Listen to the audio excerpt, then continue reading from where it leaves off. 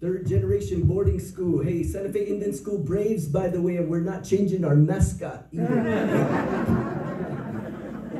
But I graduated from Santa Fe Indian School, and right out of high school, I had an opportunity to play with a version of Exit. I just want to say that before I go on, this is kind of weird right now, like to play for you people right now, because it is a little bit intimidating. There's a lot of native musicians in the house, and there's an original singer for Exit right here, man, to my right, which is that kind of trips me out a little bit, Michael.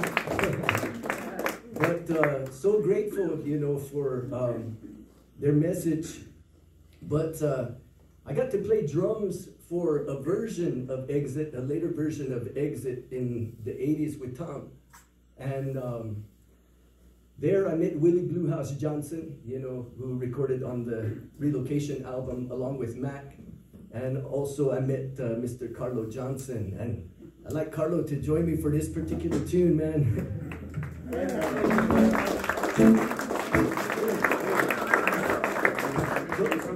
So it's kind of tuned up, bro.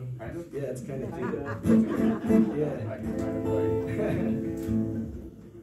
Play something easy. I haven't played these songs since 1889. Yeah, no problem. Tom's Garage. I think that's where I met you, right? Yeah, that's exactly where I met you. That's it, man. That's the tone right there. So that's all right. How's that feel?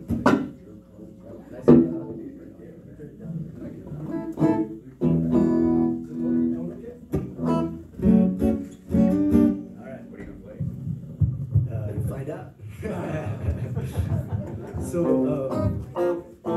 So just be A minor and G.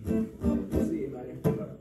But there's a walk down from A minor, G, F, back to A minor. You make it complicated. So I met Carlo, like he said there in Tom's Garage, and Carlo and I were the rhythm section back then. You know, I was playing drums, Carlo was playing bass, and one day we went over to, what's the store over here that Mac always used to go to?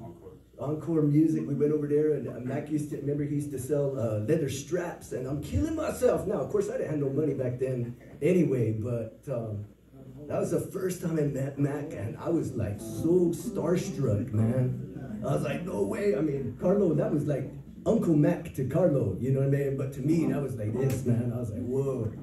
And I'm very grateful because, like, you know, down through the years, Mac has really, both Mac and Michael have really given a lot of encouragement to me personally, and I'm really grateful for that. Anyway, you guys might know this song. Just follow along.